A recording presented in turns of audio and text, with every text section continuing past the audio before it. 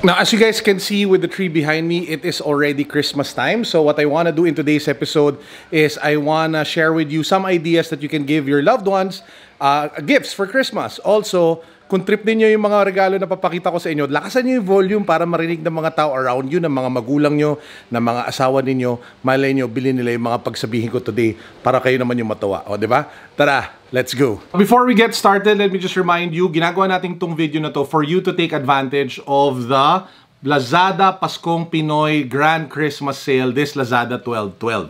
So you will be able to shop for fantastic deals that you can use as gifts for your loved ones. So pumili ako ng mga items, feeling ko sobrang matutuwa kayo sa mga picks natin for today. By the way, it's a great time to buy. Yung sale by the way is from December 12 until 14 kasi you get free shipping nationwide, no minimum spend, plus you get 60 pesos off discount for every 600 pesos na bibili ninyo upon checkout. So, add to cart nyo na lang yung mga items na papakita ko sa inyo. Panalo to. Okay, so let's jump right into it. Simula tayo sa something in the 1,000 peso range. So, this is a collaboration with a local Filipino brand, Katha, and a visual artist na Filipino din, si JP Pining. So, this is a multicolor neck pouch. Sobrang ganda, guys. In terms of quality, in terms of the design, in terms of the look, no? Lahat ng pwede nyong ilagay, from your money to your gadgets, everything, your daily essentials, and then you can just, put it on your neck or use it as a sling bag. Sobrang panalo, 1,000 something, 200 lang. Link down below. You can buy this on Lazada while supplies last. Paubos na to. Now, the next item is a personal favorite of mine. This is the Frenchie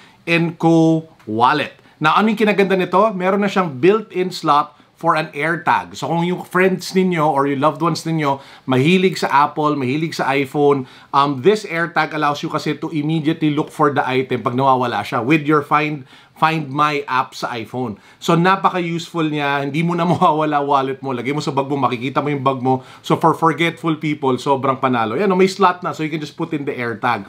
It's also very easy to use. If you want to get your card, meron pull mechanism dito para lumabas yung card ninyo. You can put 6 additional cards over here. Pwede rin kayo mag-ipit ng cash. It also protects your credit card information with RFID protection. So sobrang panalo to. Comes in different colors, sells for a little over 4,000 pesos. Perfect siya for your techie boyfriend, husband, wife. Basta mahilig sa tech tsaka sa Apple, sobrang panalo tong wallet na to. O nga pala, speaking of everyday bags, this is one of my favorite ones. This is from Peak Design. So this is the Peak Design Tech Pouch. So it's called the Tech Pouch because if you pop it open, napakadami niyang compartments for your electronics and other essentials. So ako, ang trip ko dito, all of the bags that I use or my everyday carry, nandito lahat. From my phones, to my wallet, to my power banks, to cables, to AirPods, everything that I need, nandito na. You can also use it as a sling bag if trip nyo yun kasi there are slots over here to put like a sling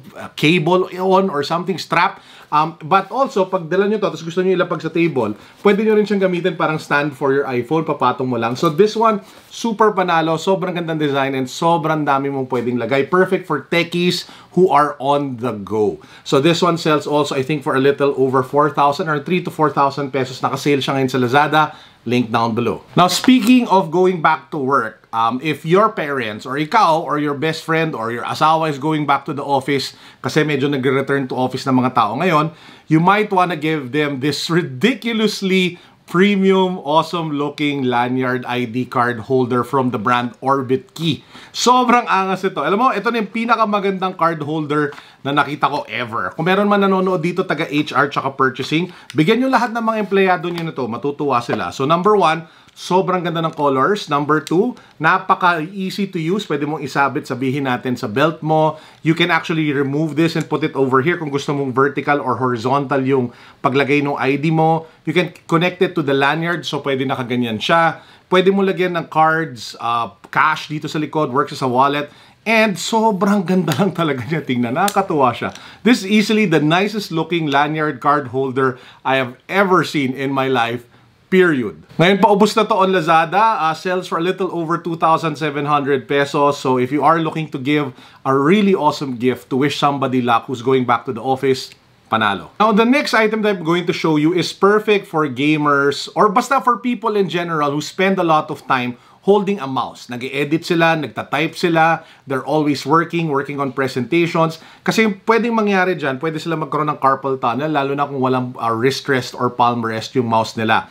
This is easily one of the best ergonomic add-ons that you can put to your work from home desk. I cannot stress this enough. Ever since ginamit ko to, sobrang ginhawa ng wrist ko. I do a lot of editing, I do a lot of presentations, and this is just, as in panalo siya. This is called the Delta Hub Ergonomic Wrist Rest. So, lalagay mo lang yung kamay mo dyan. Sobrang lambot nitong area na to, and it is ergonomically designed to really contour to the size and to the shape of your palm. So, pag ginagamit mo yung mouse mo, pwede rin siya sumabay sa'yo. So, it follows the movement and it is just super comfortable. It reduces the fatigue and I can really swear by it, it super works.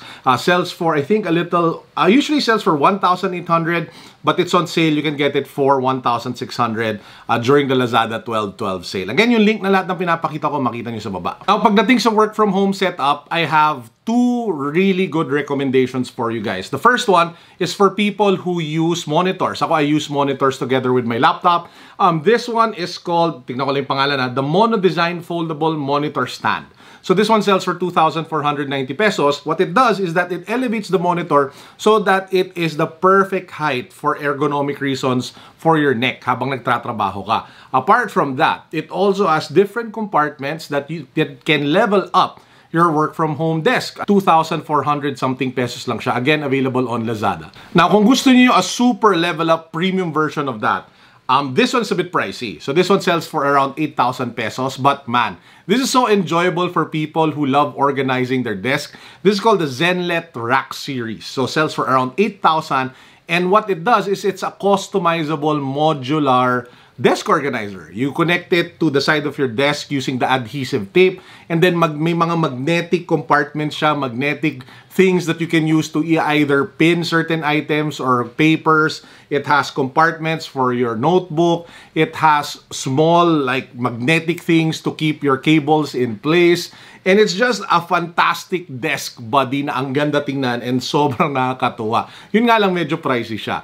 A little over 8,000 pesos. But if you are the type who enjoys customizing and organizing your desk, I think that it's something to consider. Going back to returning to office, sabihin natin you want to give somebody one of the most high-tech masks out there. So this is the LG PuriCare V2 with voice mode or something. I forgot what it's called. So apart from having filters that make sure na safe yung hangin na you're inhaling, it also has a built-in mic. So pag pindutin mo to, you can actually mas marinig yung boses mo as you are talking. The only problem with the PuriCare is number one, it is pricey, sells for over 8,000 pesos. And number two, you have to replace the filters every now and then. And minsan, mahal benta sa mga consumables ng mga resellers sa different online shops. But if you want the mask, it's really nice, super comfortable, but yun nga, medyo pricey lang. But kung gusto nyo bigyan ng medyo, alam mo yun, premium gift, either like a good client of yours, or your parents, or someone close to you na mahilig lumabas, okay to. Speaking of stuff na trip ng mga friends ninyo or that they love, let's say they love NBA, I would also recommend that you guys check out, of course, our NBA card Super Sulit Repack. So ako po ang nag-repack ng lahat ng cards na yan. So kung mga kaibigan kayo na mahilig sa NBA cards, pwede nyo silang bilan ng mga repack namin. They just sell for 300 pesos on Lazada, 320 pesos. At least 10 cards, may rookie card yan, may insert or parallel. That's one way you can also do to support this channel. So make sure to check it out. Now, another great gift idea is giving someone a well-thought-out item for their desk. So sabihin natin, alam nyo, mahilig yung friend ninyo for anime, mahilig sila for a certain TV series. You can buy them an art toy or a Funko Pop or a Nendroid of that particular favorite character or anime or show of his or her, and then pwede niyang ilagay sa work from home desk niya. Kasi pagdating sa mga toys, may mga malalaki, may mga maliliit, may mga sakto lang. May mga laruan din naman na, alam mo yun, yung sakto lang talaga for the desk. And I'll give you an example. I'll cut to a scene now of an unboxing of a new toy that I bought for myself for my work from home desk. Tingnan nyo to. Tapos balik tayo dito. Kasama natin si Migs, guys, ng Hobby Hive. Hi, guys. Brother, kamusta? Kamusta? Nice lang. Ayan, ano ba to? May pangalan, Vegeta, the, ano ba, 4th? T-Rex Studio na nice. Vegeta 4 version A siya. Mega WCF yung scale ng resin statue. Oo, mahilig kasi ako sa Vegeta. Alam nyo naman yun, guys. Yes. So, automatic pag may dumating, bro, message kagad sa Facebook, di ba? O yan. Yun. Yun, no? Di ba ganda, solid, di ba? Ang angas, pang lamesa talaga. Saan yung ilaw niya? Ayan yung ilaw sa likod, Sir Carlo. Guys, oh. Diba? Tsaka ano yan, ha? Hindi yan, resin to, diba? Resin, yes. Pero medyo mabigat siya for the kahit maliit. Tapos kaya mo ilagay kahit saan, ang ganda.